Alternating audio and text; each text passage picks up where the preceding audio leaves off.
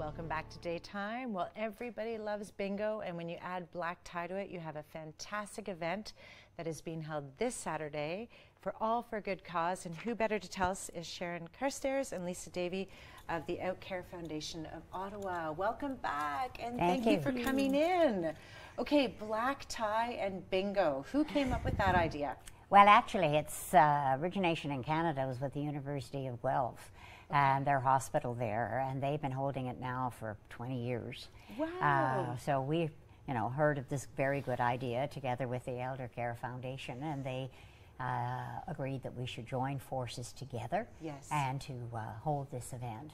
And this year we've sold out our tickets, and congratulations! Everybody's excited about Saturday, which means we're going to have $26,000 worth of prizes and $20,000 in silent auction donations and 7 games of bingo. And if you're really lucky, you'll get a Caribbean holiday. Oh my gosh. Well, I mean, this is kind of a serious bingo game. Like there is I don't know if we can get a look at this. There are a couple of games that are here. I don't know if our producer can, yeah, you can see those designs there. So when you get to the bingo, I always want to say hall. Where is this being held? It's being held at the Ottawa Conference and Event Center. Okay, so it's definitely a hall. It's a hall, but it's a gala hall this time. It is a gala hall. And you come in and you can buy as many bingo cards as you want? Yes, as many bingo cards. We have 7 games. Yeah. So each guest can buy up as many as they can fit on their table and as many as they're comfortable playing at the same time. And get maybe one of those designs.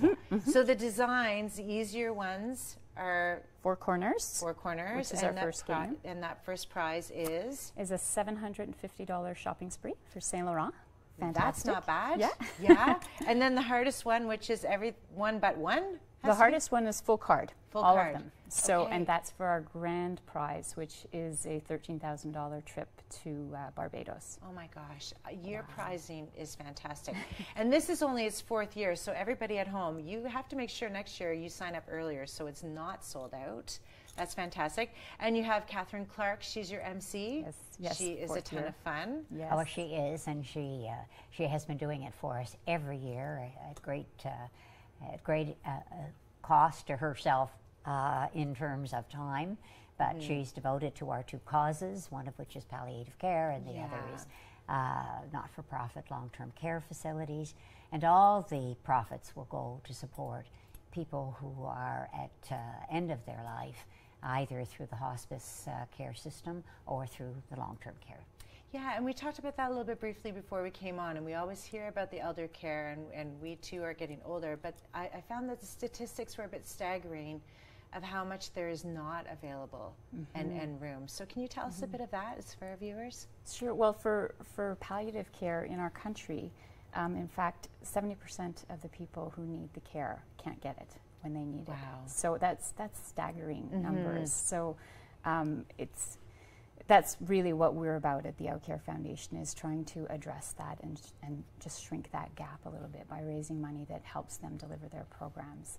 The same with the long-term care homes in our communities. They're terribly, terribly underfunded, and the wait lists are huge to get into them as well. So I know, they're saying up to 3 years you want to have your name on a list and make sure that you have somewhere to go. So you, with all of the funds raised from this will go to both of those organizations. Yeah, we share it equally. Yeah. And palliative care, of course, deals with anyone who's at the very end of their lives, including children. So some of our money goes to projects which are required at Rogers House, which is the children's hospice. But we provide money to the community when they identify that they have a need, that they're not able to raise the money for themselves. Then we try to help by providing that money to them.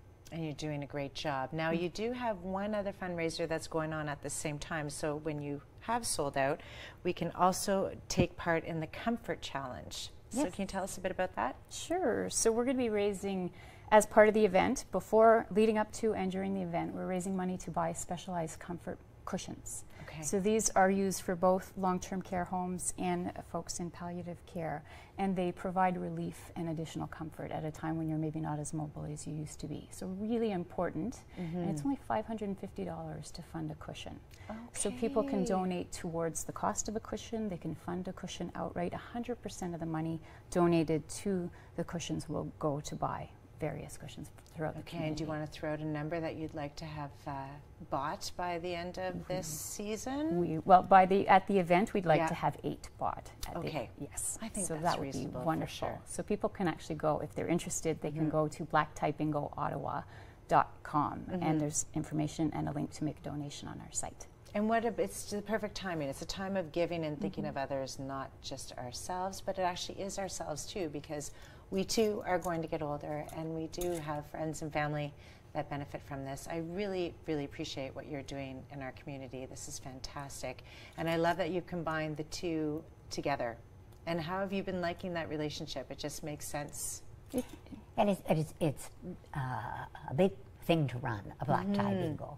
And the two partners, each carrying some of the burden, makes it that much easier. We need to have a lot of volunteers to make this happen, and we've had tremendous support from the community, including the bingo hall itself, which in fact provides all of the call numbers and distributes the cards for us. So they've been extremely helpful. Well, I'm super excited that it's sold out. It's going to be a pretty vibrant night when it is sold out. It'll be fun. I hope you get to yell bingo. I know you haven't been able to. Thank you so much for joining us. Don't go away. We'll be right back with a lot more Daytime.